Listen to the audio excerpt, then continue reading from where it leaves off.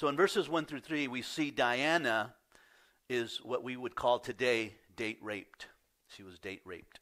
Or she got into a situation where someone was able to take advantage of her and ended up raping her or laying with her, is what the Old Testament calls having a relationship. Jacob did have a daughter. Her name was Diana, the daughter of Leah. She went out of the city of Shechem to find girlfriends. Now, you would think there's nothing wrong with that at all, to go out and make friends with people. We are encouraged sometimes to make friends and not to just stay at home and do nothing. Be more social, be friendly, and so forth. The problem is as believers, we need to be careful who we make friends with. The Bible talks a lot about that corrupt company will corrupt good morals.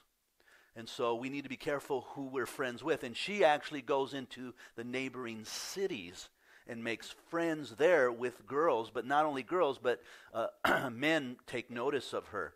So Diana, being the only girl, you totally understand, having 12 brothers or 11 brothers at this time, and the only girl, it's understandable that she'd want some female companionship. According to Josephus, she had been attending festivals, but it is highly probable that she had been often and freely mixing with outside world or society, and that she was being seen by those within the community, drawing attention to herself by those that were rulers and leaders in that community. In her search, verse 2 says, Shechem, the son of Hamor, the Hivite, prince of the country, saw her, and he raped her. Shechem was, we know him to be the son of Hamor. Shechem is named after the city because they are in the city of Shechem.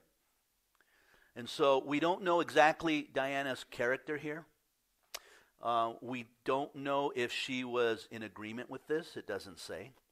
She might have been in a rebellious state against her parents, strict rules, but the scripture really doesn't say. So we don't know. So we can't really say what her state of mind was at this moment. I remember I think the last time I taught out of Genesis was 13 years ago. We were looking at that 13 years ago. And I still remember the day that I taught this, that someone in the body, a female, came to me and said, how dare you blame her as though it was her fault. And I'm like, I never said that. It was her fault. But it's interesting why that person would even say something like that. Because as I share with you, I'm going to share that she was in the wrong place. And she shouldn't have been there. But that doesn't mean it's her fault and that she deserves what she received. Definitely not. Definitely not her fault, and definitely she does not deserve that. Nobody deserves that. But I think that we need to protect ourselves and protect our children. Verse 3 says, his soul was strongly attached, that is Shechem, to Diana, and he was in love. The Greek or the Hebrew says his soul was stuck to Diana. If you understand that vernacular, right? He literally was stuck on her, and he could not get his mind off of her. It was all that he could think of day and night after laying with her. And so he spoke kindly to her. Now Shechem found himself drawn to Diana, and he does fall in love with her. Date rape was a big thing. I don't know if it necessarily is today. I'm not kind of in the loop anymore. That was 13 years ago that I did some research, but I remember the research here that I found back in 1999, some of the facts that we find about women who will be sexually assaulted in their time. Like back in 1997, 5.4 of college students admit to being taken advantage of sexually when they were assaulted. And they acknowledge that they were under the influence of alcohol or drugs.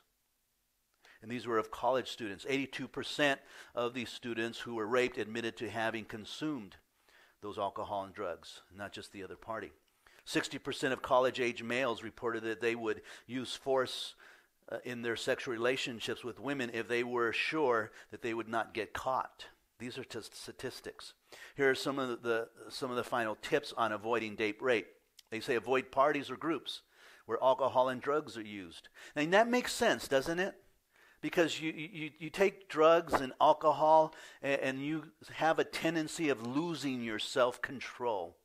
And things just happen. These are the things that we tell our kids all the time. At least good parents tell their kids. I can remember back years ago teaching on these type of subjects, and someone come up to me and says, well, we've got to let the kids, sow their oaks, In other words, experience those life experiences, right? Like if it's an approval to say, go ahead and do that. And I say no. Why would you want your daughter to experience that? It's crazy. Studies of date rape show that 75% of the date rapes and 55% of the victims had been drinking and taking drugs while they were being raped. Avoid people who make you feel uncomfortable.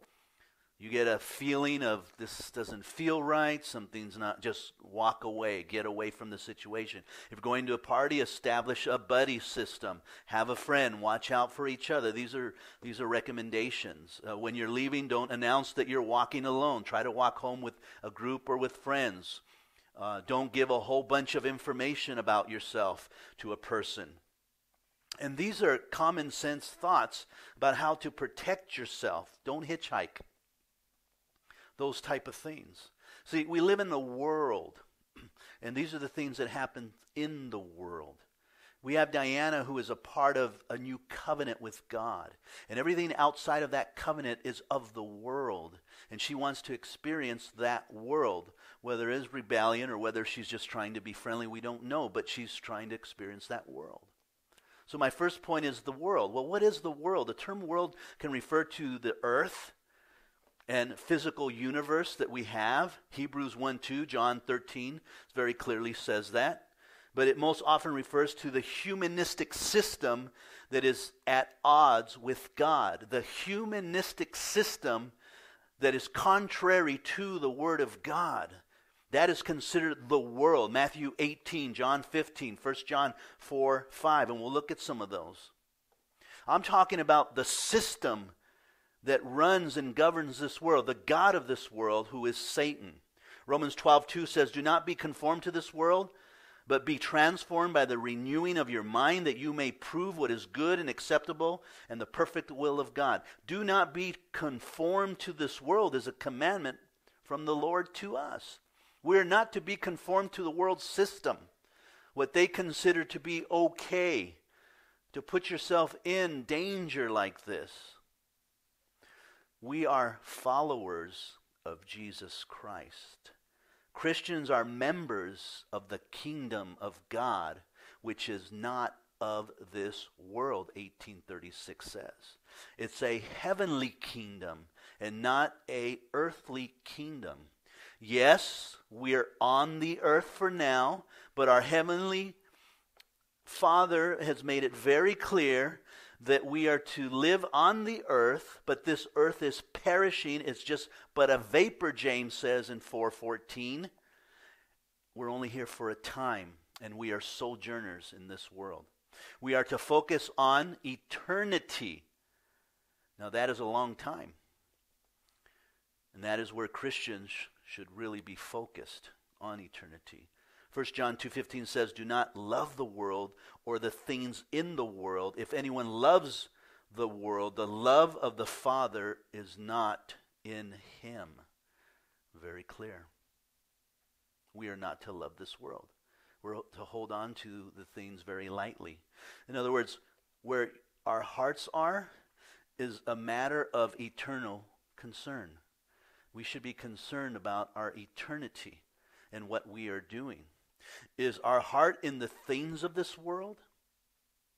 The Bible is clear concerning the spiritual effect our earthly possessions have on us. They should have no control over us at all. We are to master over them. It's not an issue that we can just, push away, and we can't push it away as true believers. And I'm looking out there and I can almost see people uncomfortable talking about this because we do live in this world. And there are enticements in this world. But God warns us to be careful because things like what happened to Diana can happen to us too if we are not.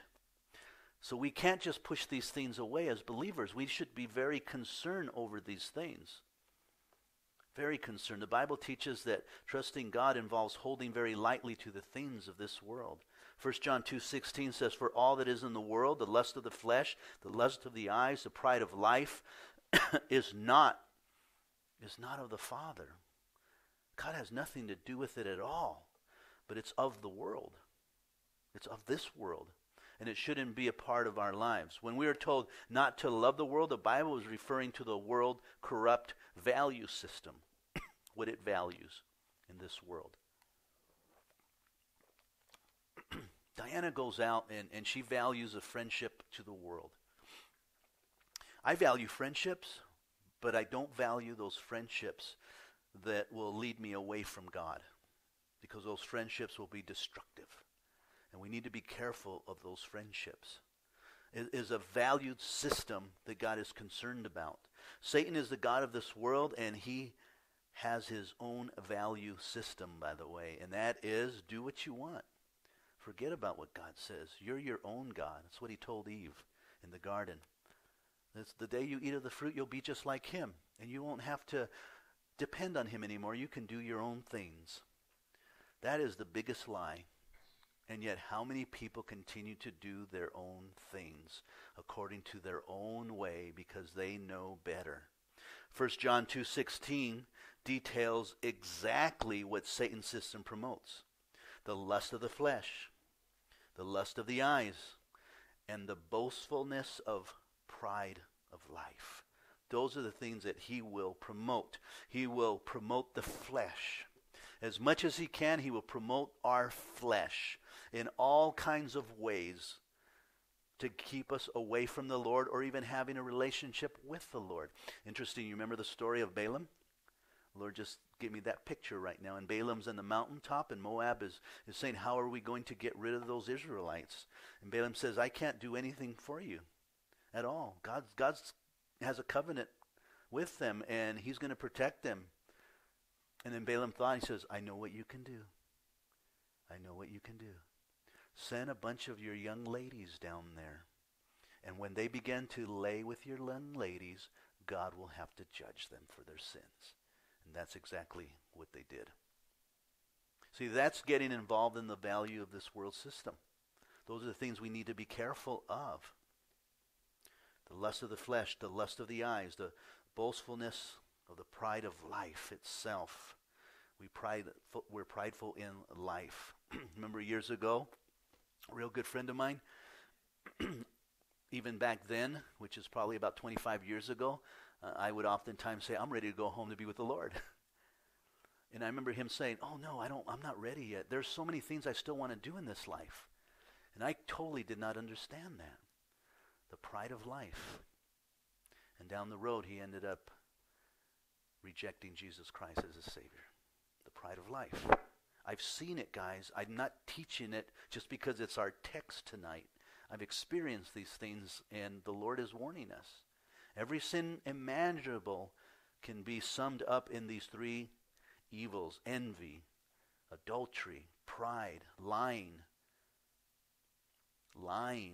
selfishness, and more spring from these three roots. 1 John 2:17 says, the world is passing away and the lust of it, but he who does the will of God abides forever. That's a promise that we have. Jesus was in the world, not isolated from worldly people, but he was there with a mission. What was his mission? To testify of the truth. He knew that while some would receive him, many others would reject him. And so we're in the world, and just like our Savior, we're on a mission. And that mission is to testify of the truth and to bring as many as we can into the kingdom of God. There is no other mission but that mission. No matter where you're at, you are to be salt. You are to be light. If you're at home, you are to be light and salt in your home. If you are in the workforce, you're to be light and salt in the workforce. If you're out in the community and enjoying the community, you're to be light and salt in the community. We should relate to the world as our Savior Jesus Christ did. and to be in it, but to be distinct from it. So Shechem wants Diana now to be his wife. And so he is consumed with Diana. And verse 4 says he spoke to his father Hamor, saying, "Get me this young woman as a wife." You don't see him saying, "Please, I can't live without her." You don't see him going and knocking on Diana's father's door. "Mr. Jacob, I know what happened. I apologize. I'd like your daughter in hand in marriage. Would you approve that?" No, he just tells his dad, "I want her. Go get her for me right now." Totally in the flesh. This is the world's perspective. Back then, the marriage was arranged. Thank God you don't arrange marriages today, right? Because you would have an arranged marriage. Your parents would get together with a person that arranges marriage, and they would pick out who you would be married to later on in life. And they do that while you were very young. But Shechem is asking his father, the king, to get this young girl as his wife. Now Jacob hears of the rape. Verse 5, the rumors are reaching to Jacob. Everyone seems to know about it. He heard that Shechem had defiled Diana, and Jacob became very angry. His sons were with their livestock in the field, so Jacob held his peace until they came home. He waited until they came home and shared with them what had happened with Diana there. Now Jacob will be able to hold his anger in, but his sons will not be able to do so. And so we see in 6 through 12 that Hamor will ask Jacob to allow Diana to marry Shechem. So Hamor, the father of Shechem, went out to Jacob to speak to him. The sons of Jacob came in from the field when they heard it, and the men were grieved and very angry because he had done a disgraceful thing in Israel by lying with Jacob's daughter, a thing they ought not to be done. Verse 8 says, Hamor spoke, saying, "The soul of my son Shechem longs for your daughter. Please give her to him as wife and make marriages with us. Give your daughters to us and take our daughters to yourselves." If this proposed marriage, think about this for a second, had succeeded, it would have opened the door to more widespread practice of intermarriage with the people of the land. Would you at least agree with that? Definitely. If Jacob would have allowed them, then the sons would have also done the same thing. And in fact, it still happens because they act out of their anger, and then they take their women to become a part of Israel. And that's not how they should have reacted. But God doesn't want us to interchange with unbelievers, and we'll see that in a moment. Verse 10 says, "So you shall dwell with us, and the land shall be before you. Dwell and trade in it, and acquire possessions for yourself in it." Then Shechem said to Diana's father, the brothers, "Let me find favor in your eyes, and whatever you say to me, I will give." I will give. So they're asking them to intermarry with them and become part of their society. We go through the same thing today, and it is such a challenge with the young people to intermarry with unbelievers as believers. And as archaic as that sounds, God is protecting us. It is a New Testament teaching, and it's one that we need to really adhere to. This would have completely frustrated the plan of God bringing the Messiah into the world if this would have happened. If you really think about this even deeper. Verse 12 says, "Ask me ever so much dowry and gifts, and I will give according to what you say to me. But give me the young woman as a wife." Whatever you ask, whatever dowry, I'll pay it. He really loves her, really wants her. So we see in 13 through 17, the sons of Jacob offer a devious agreement here. This is where their flesh really takes over.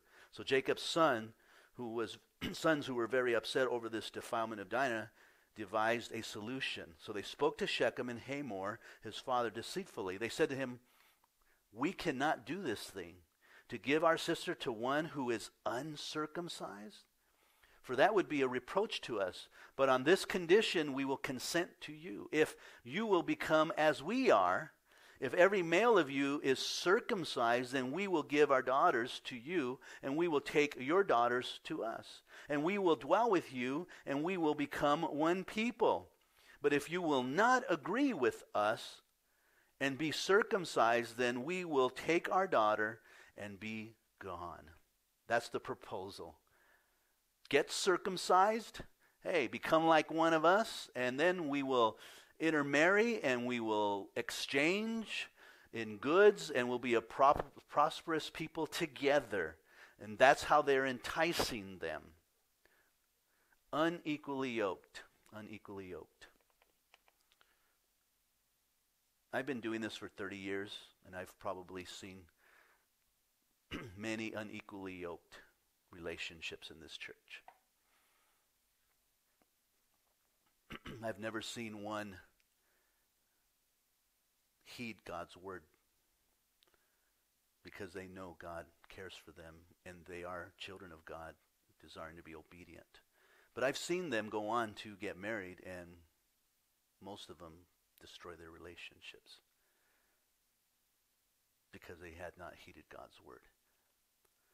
Unequally yoked. The phrase unequally yoked together is a translation of one Greek word, which is a compound word that means to yoke up differently. To yoke up differently.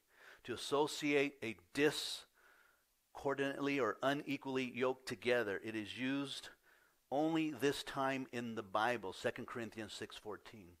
The word yoke means a coupling, as when two oxes are coupled or yoked together by a pulling beam to work, such as plowing a field or pulling a wagon. To be unequally yoked would be two animals of different sizes.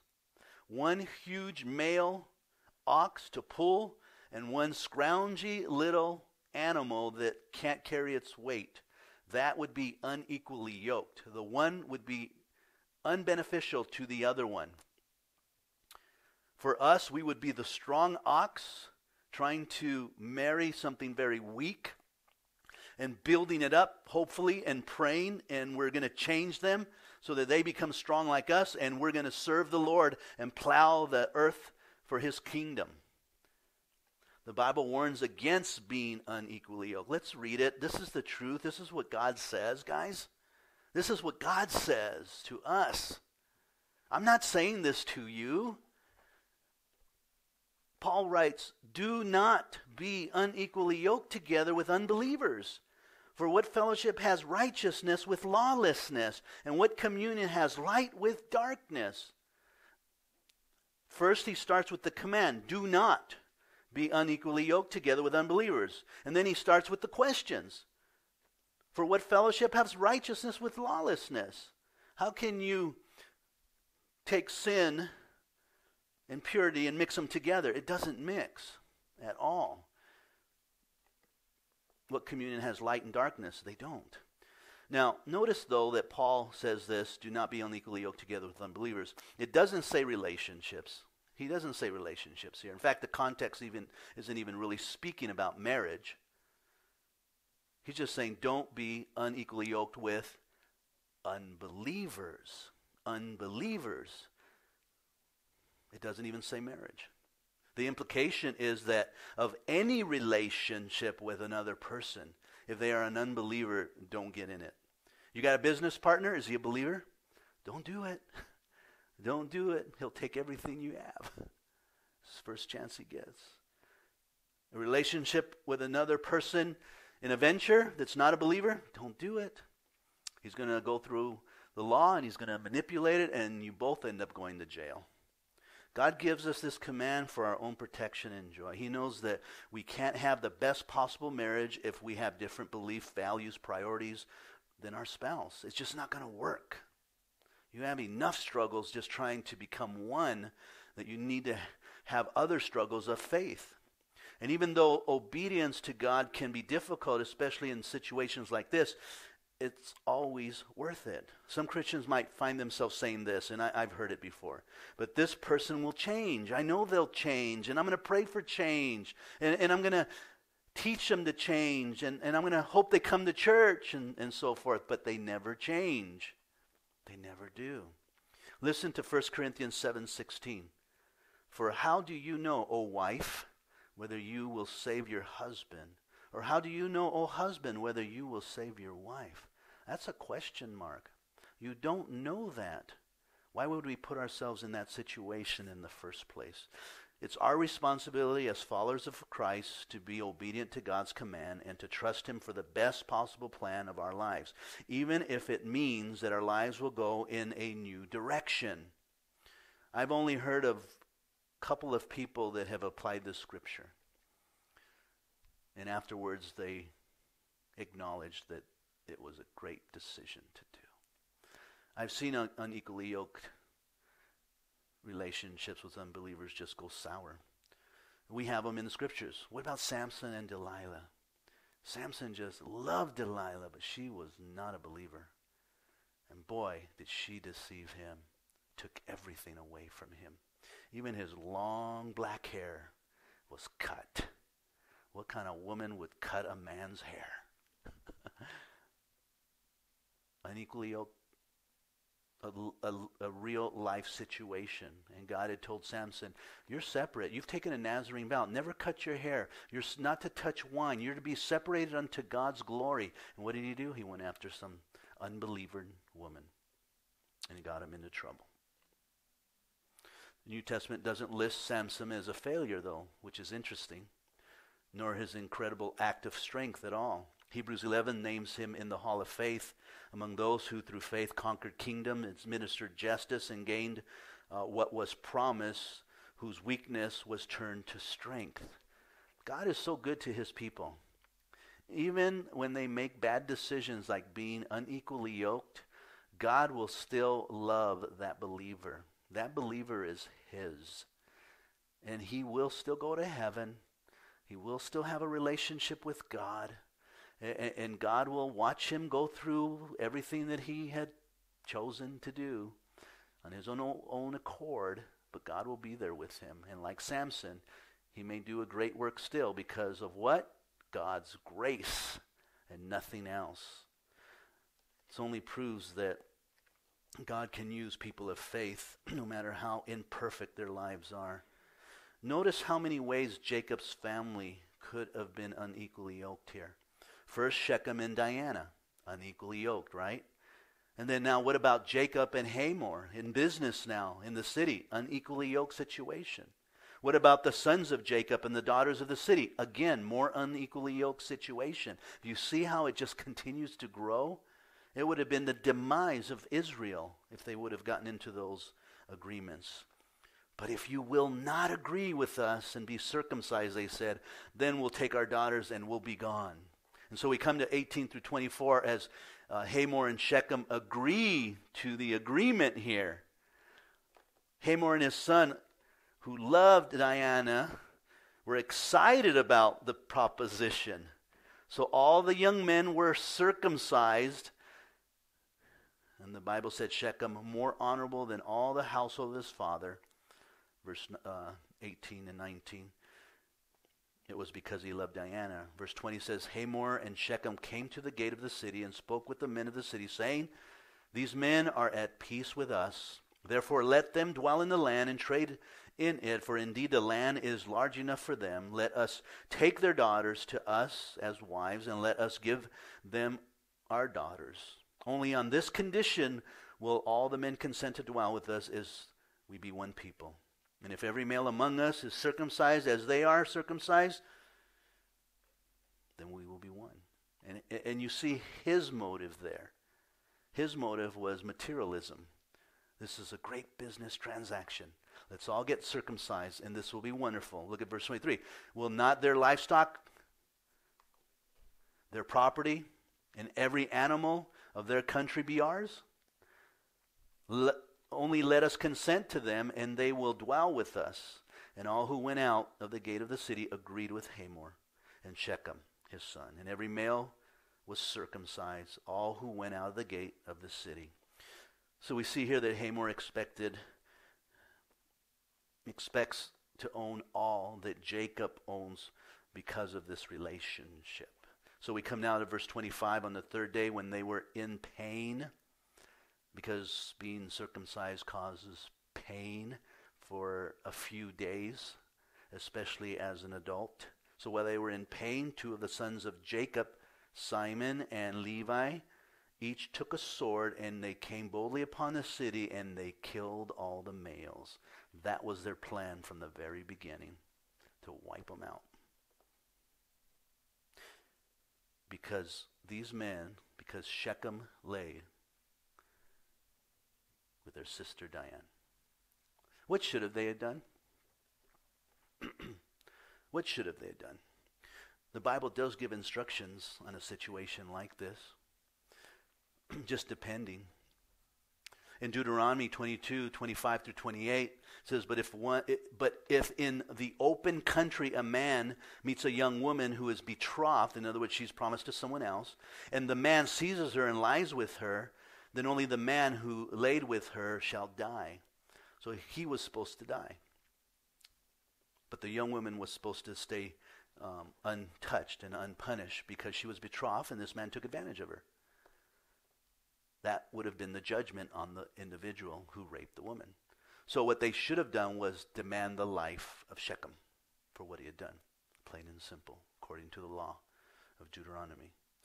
Deuteronomy 22, 28 and 9 says, if a man meets a virgin who is not betrothed, so she's not promised to anyone, and seizes her and lies with her, and they are found, then the man who lay with her shall give to the father of the young woman 50 shekels, and they shall be his wife. Because he has violated her, he may not divorce her all of his days. So you find a young lady, she's not promised, she's a virgin, and as we see in our society today, let's go lay in bed, let's have sexual relationships. As soon as you do that, God says, you now marry her, you're never to get divorced. That is your judgment. That's what should have been done if it was a mutual agreement between Diana and Shechem. Jacob should have said, she's yours, marry her, take care of her, and he should have moved on. That would have been the right thing to do. I've counseled people on this. They have come to church and they have asked, they're pregnant, go to the court, get married, and you're never to get divorced. That's what the Old Testament says. That's what I did. I didn't even know the Old Testament. Virginia was pregnant. I said, we got to get married, and we're to never get divorced. We're stuck with each other because we follow what the Word of God says. But we didn't even know what the Word of God says. But that is the reasonable thing to do, is it not, when you do something like that? It's to take responsibility and say, this is my problem. I've created it, and so let me take care of it. How God's wisdom is so practical for us, and yet we discard it so quickly because we want to do our own thing. So they killed Hamor, Shechem, his sons, with the edge of the sword, and then took Diana from Shechem's house and went out. So apparently they had her there in the house. It reminds me of my own story. God, it's amazing how I fit right into the Bible. I remember when Virginia got pregnant, we were so scared of her father. Her mom was always very nice, very cordial, never said much. But we were so scared of her father, so Virginia came to our house. I kidnapped her. Not really, but took her. She stayed there, and then we told the father, and I think she actually spent the night, or may have spent most of the day there, because I didn't want her to go there and then be given away, or something would have happened. I wanted to make sure that she was going to marry me. And we did try under the age of 18, but they wouldn't allow us to, so we had to wait until we were 18 years old, and then we got married at age 18. But it's just funny. I kidnapped her, kept her, until everything worked out. And that's what they did. Shechem kept her in his own household, and then they all tried to make these arrangements with Jacob. Well, they kill all the men, and then Jacob goes and they get the daughter, and then they take off after they have killed them all for defiling us. Now, you notice a couple of things here that Ruben, the eldest, didn't participate. It doesn't say that he did, or even the other 8 sons did. And it was Simon and Levi. They are the true blood brothers of Diana through Leah. This intermarriage thing doesn't work very well. There's always a struggle there on who's going to lead, because the father could not lead. Jacob just could not lead. He had too many sons from too many different wives, and it was a big mess. And so his children were a mess. As parents, we need to take control of our children. We need to not be afraid to tell them no, and to start very young saying no, because if you just let them go because you don't want to, upset them, or you feel like you're being mean, you're not. You're disciplining them, and you're being a very good parent when you tell your children, no, don't touch the flame. No, you don't put things in the socket. No, you don't throw things at people. You might pluck their eyes out, those type of things. Those are good things to tell your children. But we live in a society today that says, no, don't do that because you're hindering them. Their free spirit, their will, and so forth. And that's what they really want. Again, what is the whole purpose? Is they don't want to be told by God what to do. And so they don't want their children to grow up being told what to do either. And they're passing it along to their children instead of teaching them good moral values, that we do serve a God that does give us an instruction book that how we should live our lives. And as believers, we're supposed to follow that instruction book, plain and simple. So Jacob and their sons, they took all their sheep, oxen, and donkeys, which was in the city and in the field, and then they took all their wealth, and even their little ones, and then their wives. They took captives, and then they plundered all that was in the house. Now, you might say, were they supposed to do that? Now, I'm going to be very careful here. I'm not going to say it's the honorable thing, but I think they were keeping the women and children alive because there was no men. And so they brought them into their household, and they would then begin to teach them God's laws and commandments. And so they kept them alive to a certain degree. Verse 30, so Jacob and Simon and Levi, Jacob says to them, you've troubled me by making me obnoxious among the inhabitants of the land, among the Canaanites and the Perizzites. And since I am few in numbers, they will gather themselves together against me and kill me. Now he's forgetting the promise again already, right? Because God's promised him that no one will touch him, and that God's promise is going to come from him. But he's a little fearful of the other nations who might hear of this and take it as an insult that they're trying to bully their way around. I shall be destroyed, he says, my household and I. And they said, should he treat our sister like a harlot? Dad. I love when sons answer their dads back. Shall they treat our daughter like a harlot, Dad? It's a tough place to be. Someone hurts your little girl, what are you going to do? Tough place to be. I know Justin Alfred, who's taught here, his daughter was taken from him. And this guy's a black belt. What is he going to do?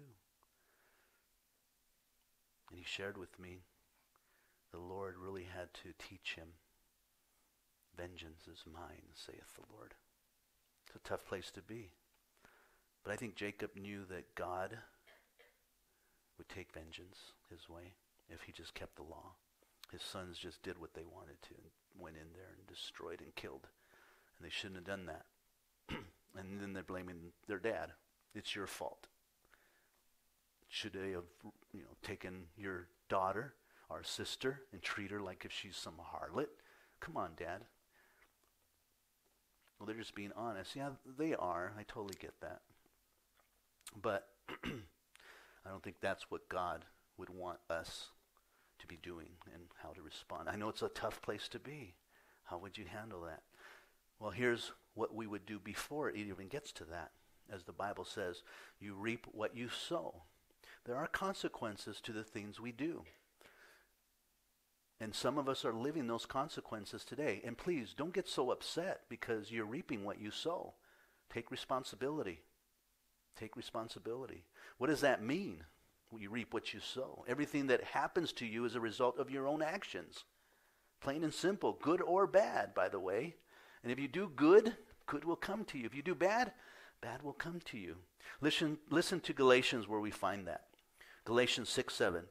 Do not be deceived. God is not mocked. For whatever a man sows, that he will also reap. For he who sows of the flesh will reap of the flesh, reap corruption. But he who sows of the Spirit will reap the Spirit, reap everlasting life. And let us not grow weary of doing good, for in due time or in due season we shall reap if we do not lose heart.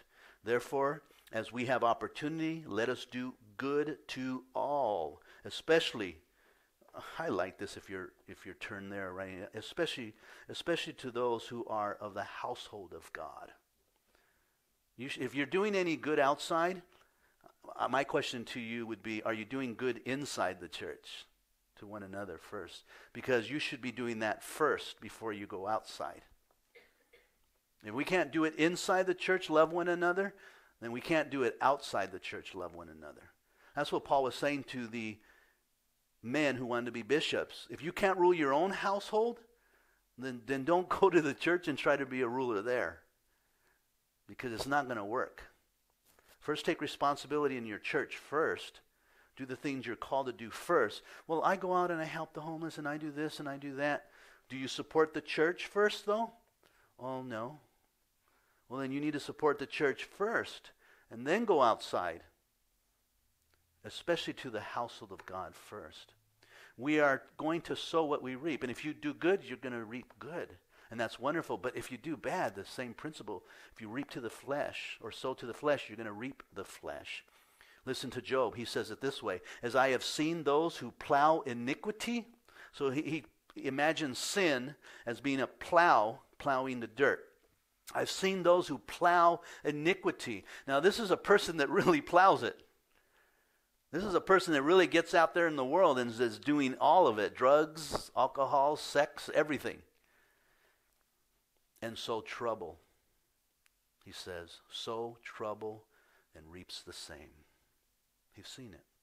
Remember Adam and what he reaped? Adam's curse was that the ground would bring forth thorns and thistles in response to his work, and that by the sweat of your brow you will eat your food. Why was that brought on Adam? Because he's reaping what he sowed. But it was the woman, it was his responsibility to be the leader of his home. Adam understood the concept of reap and sow, literally and figuratively. Listen to Luke 6:38. Give, and it will be given to you. Same concept that Paul uses in Luke. Good measure, pressed down, shaken together, running over, will be put into your lap. For with the measure you use it, it will be measured back to you. How generous are you? And I'm not teaching a prosperity doctrine here, by the way. How generous are you? And God promises that he will give you more. Proverbs 22:8 says, whoever sows injustice will reap calamity. Will reap calamity. 2 Corinthians 9:6. And the point of this is, whoever sows sparingly will also reap sparingly, and whoever sows bountifully will also reap bountifully. And Paul's talking about your tithing and your giving. And if you sow sparingly, I only have this much to give, then God's just going to give you a little bit. But the more you give, the more he will make sure that you have to give. Jeremiah says it this way, I, the Lord, search the hearts and test the minds to give every man according to his ways, according to the fruit of his deeds or his actions or his work. God is literally searching for men like that to repay them for their good. On the other hand, there is mercy though, isn't there? There truly is. Not getting what you do deserve. God is a merciful God. God reserves the right to show mercy on whomever he will. As he said to Moses, I will have mercy on whom I will have mercy, and I will have compassion on whom I will have compassion. And again, our story with Samson, did not God have mercy on him? He sure did. Though he messed up big time, God still had mercy on him. That's the God we serve. And when we are truly a child of God, a believer who is totally trusting in the Lord and understands the principles of God, and is living for the Lord, and even though they make those mistakes, God, mercy is going to come down upon our merciful God. It is because of the mercy and compassion of God that we can have a home in heaven despite our own sin. We sow iniquity and corruption, and Jesus reaped the punishment on the cross for it. Wow. Do you get that? We sowed the iniquity, the sin, the corruption. Jesus reaped the consequences of our sins. Wow.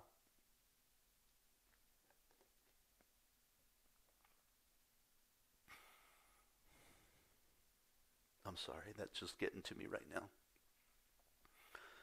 now. Faith in Jesus and the pursuit of godliness is sowing to the Spirit. Amazing that God would take our reaping because of what we sowed. Sowing to the flesh depends on ourselves and our ability to find our own way without God's help. And we'll reap nothing but dead if we think that sowing to the flesh will save us. But when we place our trust in Christ and reap eternal life, it's because of the work of Jesus Christ. Because what he sowed was his very life so that we could reap eternal life. Wow. We sowed iniquity. He reaped the punishment of our iniquity.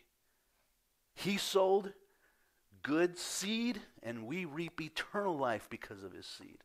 Amazing how that works. It is so unfair. Why would God do that for us? I hear people, I'm going to do this for God, I'm going to do that for God. Buddy, why don't you spend some time thinking about what God has done for you first? That amazing God we serve. His love is fertile ground to sow and reap eternal life. Let me close. The story we have just read about Diana and Jacob's family serves as just such a warning to every mom and dad wise enough to understand that he who pitches his tent towards the world must not be surprised when his kids act like the world. Be warned. Be diligent to raise your children with godly principles. But if you did not, don't be surprised. And if you did not, and you're not surprised, there's still hope, like Samson. Get back to worshiping the Lord. Get back to fellowship as he asks us all to do with one another. Get back to praying and seeking the Lord and watch what God can do in restoring our relationships. The parents who say to this child, the way you're behaving, the way you're dressing, the way you're living is causing me to sink, is almost invariable. The one who has allowed his kids to go places and do things he knew in his heart weren't right. For if we allow our Dinahs and Daniels to interact with this heathen world, confusion in our kids' lives and problems in our homes are surely to follow. But if we heed this warning, which is so clearly given to us by God, dear mom and dad, and it's not legalism, by the way, this is plain old-fashioned wisdom coming from God.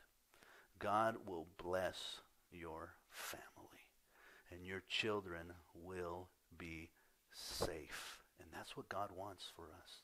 And that's why he gives us this commandment. Now, can I quickly say this? And maybe you've been following this wisdom, and that hasn't been the case for you. But do you know there is a spiritual adultery with this world? Where you enjoy the world way much more than you enjoy God and his people and fellowship and the work that he's doing in this kingdom. And that is spiritual adultery. And you are unequally yoked with this world as a Christian. And you need to repent and turn back to God and get back to doing the basic fundamentals of Christianity. And that is loving God, fellowshipping with believers, and doing a work through his service. That's the truth. Let's pray. Father, we thank you, Lord, for this beautiful story. Lord, a reminder to us, Lord. May we heed this warning, Lord. I do pray, Lord, with all my heart, those that are in these types of relationships, Lord, I know I can preach till I'm blue in the face. And I know it's my opinion. And I know they have free will and they will do what they want. But I pray, Lord, your Holy Spirit would take hold of them, because I've seen too many sour relationships, Lord. And I pray, Lord, that your Spirit and your grace would be upon them, Lord. We pray this in Jesus' name. Amen.